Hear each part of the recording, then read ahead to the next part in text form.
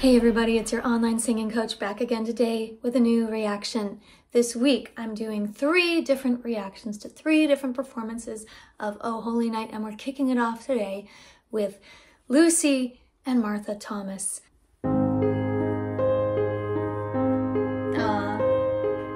Oh, holy night, the stars are brightly shining. It is the night of our dear Savior's birth. Long lay the world in sin and error pining, till he appeared and the soul felt its worth. Is that the first time I've heard Martha kind of belt it out? I'm trying to remember. I really love that dynamic level for her. She's singing a little stronger than I've heard her for the most part, at least in previous songs. First of all, let me just go back to the instant I saw these 2 beautiful young ladies in their beautiful sparkly gold dresses. I love the candlelight. It just feels like a festive special occasion. Lucy's solo was, of course, carried on that beautiful, rich, clear, polished tone. He's gonna bark. I knew it! No. And as opposed to Martha, she wasn't belting at all yet on the stars are brightly shining. She's staying very light there, whereas Martha was kind of singing it out. In truth and error pining. You hear the difference in tone? The difference is Lucy's kind of caressing this first part, whereas Martha's kind of celebrating with her tone. So there's 2 different tones happening here, but they're both beautiful. One other thing I want to just point out about Martha's performance has to do with the diction. She's possibly the first person I've heard actually pronounce the G at the end of long lay the world. That's actually really hard to get that G out. So I'm impressed that she was able to do that. And then another beautiful word in Martha's singing was world. Long lay the world.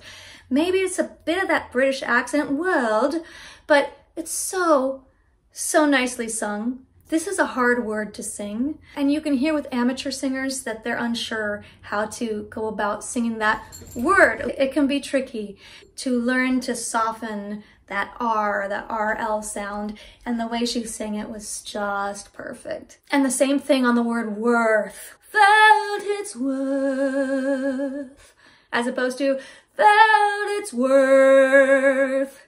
And I have heard it. We probably all have heard some singer or another sing it that way and have a little cringe moment, right? That's not the case with Martha. A thrill of hope, the weary world rejoices, for yonder breaks a new glorious morn. Yeah, she's belting it out.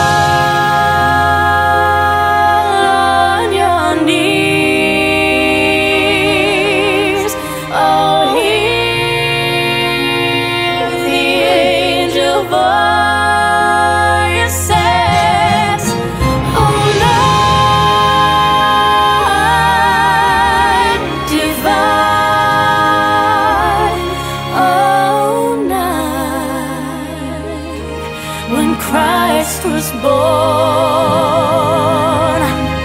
oh night divine,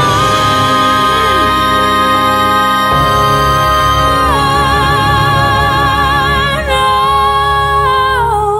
night, Wow. oh night divine.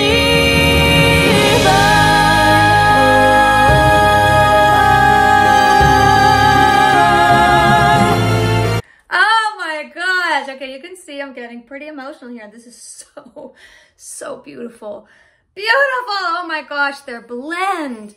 Their blend is a match made in heaven. It's a sister blend. Only these two can create this sound. I can't even remember half the things I was going to say because I just got so swept up in this. We need to go back again to when they started duetting, when they started harmonizing and singing together. On your knees, oh, hear the angel voices. I love how they are both in a strong mix belt voice here. The way they connect together on the word here, straight tone, no vibrato there. It's just like, oh, a little jolt of electricity there. And same thing on the word voices, on that voice syllable, straight tone, perfectly matched tone, perfectly matched dynamic level. It's like a jolt of electricity on both those parts. Let's hear that again. Oh, hear the angel voices. Oh, night divine. Oh, night. Beautiful harmony. When Christ was born.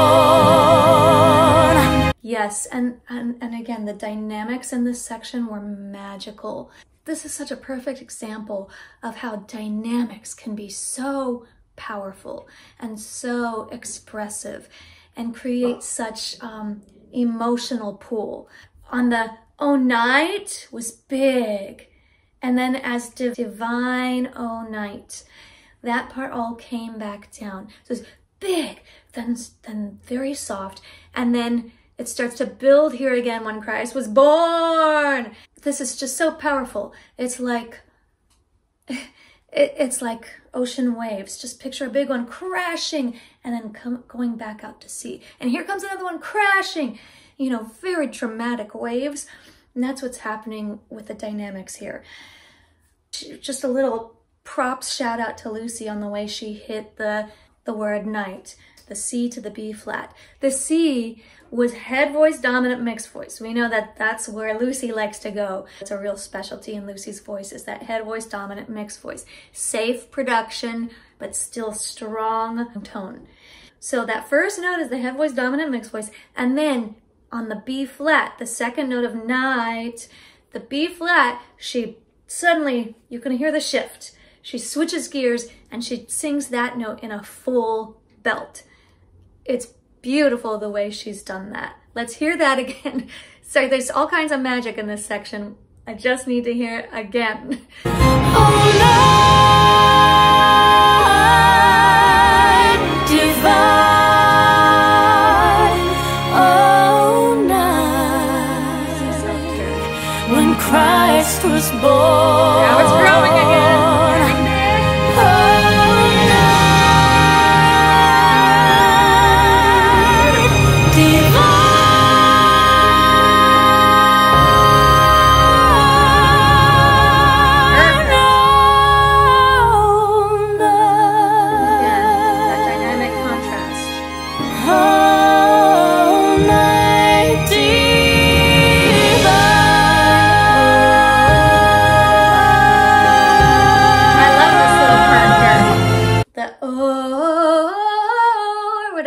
Did. I really like that bottom part there. And just the chord progression there too is cool. By the way, the production on this is also really beautiful. The strings, the percussion, and really just, it's all working with the vocals so beautifully.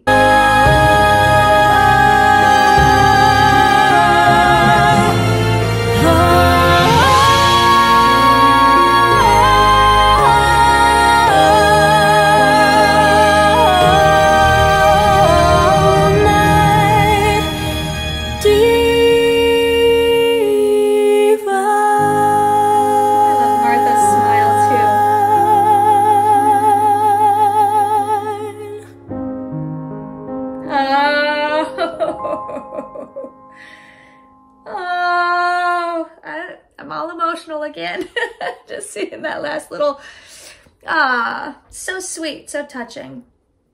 Beautiful. Ah! Basket case. It happens, it happens.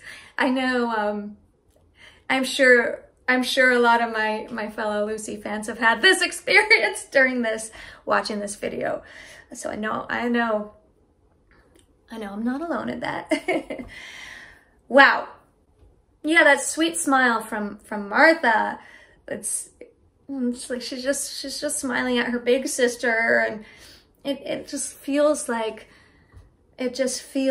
they're very connected. And I've mentioned that, I think, in most of the videos with Lucy and Martha that I've watched, that you can really feel that there's a special connection between them, and it reads on camera, and it definitely reads in the duetting and the singing together.